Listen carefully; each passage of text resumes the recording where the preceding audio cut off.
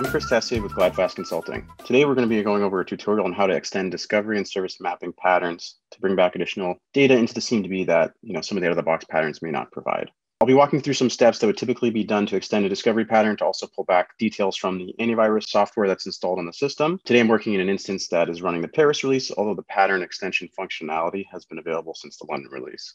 So if you're using an older version of ServiceNow, the procedure could potentially still be the same. So what we'll start by doing is looking at our class model definitions for the server class. And what we've done here already is added a couple additional attributes on that class to store the details from the antivirus extension that we'll be creating. So I select the attributes tab and look at the added column. You can see here we've already defined two fields, one to store the antivirus signature when it was last updated timestamp, and then also one to store these antivirus signature version details.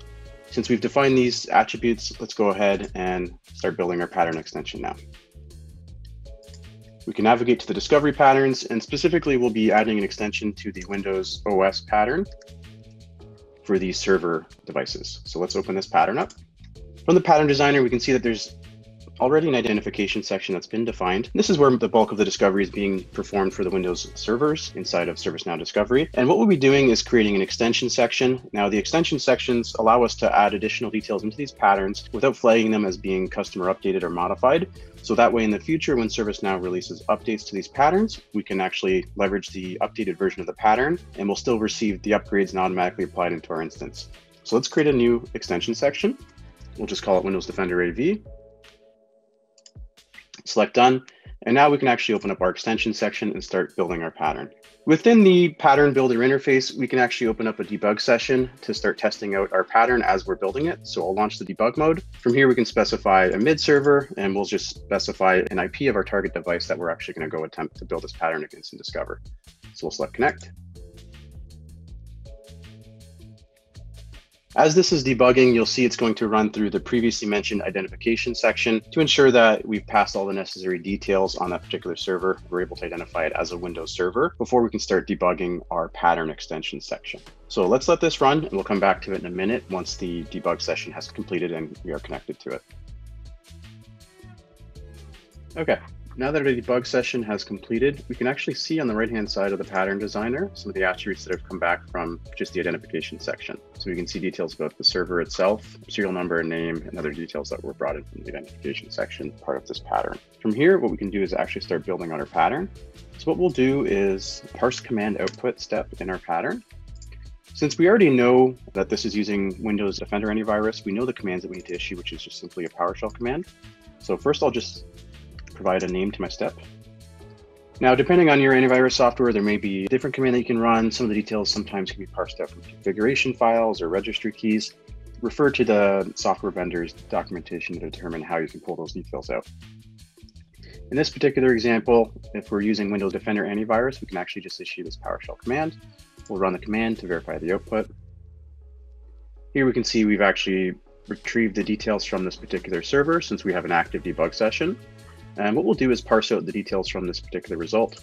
We're just going to use a properties file. There's many different methods to actually parse command details out and config files in the pattern builder.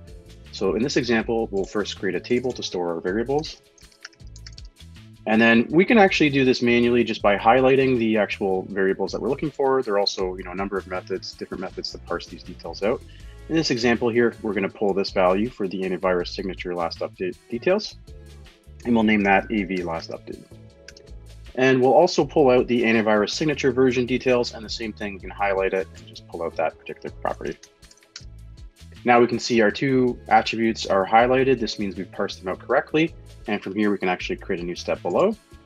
And our next step, what we'll be doing is actually inserting those attributes back into this CMDB CI record. So we'll rename our step.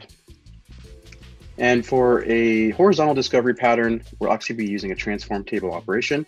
If this was a service mapping pattern, we can simply use the set parameter value operation to insert the attributes directly into that class. Now, what I'll do here is just search on my right-hand side here. Previously, we showed you the two attributes that we've created on the server class. Here we can see inside of the attribute viewer here. These are the two attributes that we'll be populating.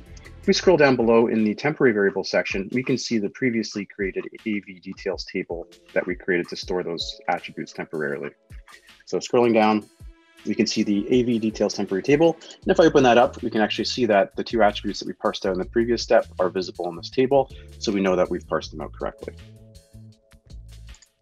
From here, we define our source table, which is our AV details temporary table, and our target table, which is going to seem to be CI when server. And here we can define exactly which tables we want to map to. So in our Windows Server table, we had defined U antivirus signature version. And the value, we can either drag this in from the AV details temporary variable on the right, or we can start typing it in, AV details, and this is our version attribute. We'll add the next attribute, U antivirus signature last updated version.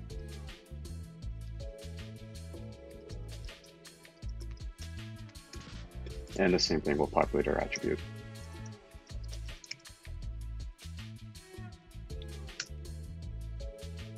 From here, we can actually test our step.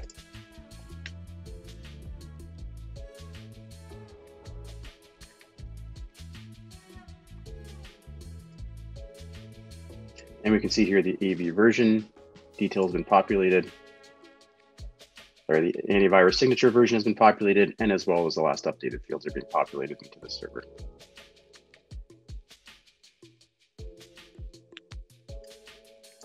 Okay, from here we can go ahead and save our pattern. Now that our pattern has been saved and is activated inside of our instance, we can go ahead and actually run a horizontal discovery against this target. So from the discovery schedule section, we'll select quick discovery and initiate the quick discovery against our target.